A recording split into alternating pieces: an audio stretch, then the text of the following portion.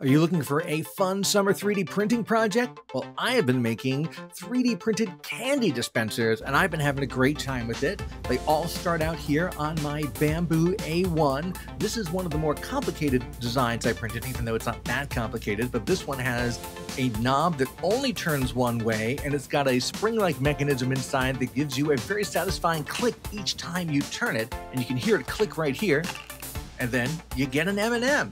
And all of these use mason jars, just standard size and also wide mouth. There are different designs for each jar size, and I filled them up with M&Ms, regular M&Ms, peanut, almond. That's the big guy right there. You'd certainly get a lot with that one.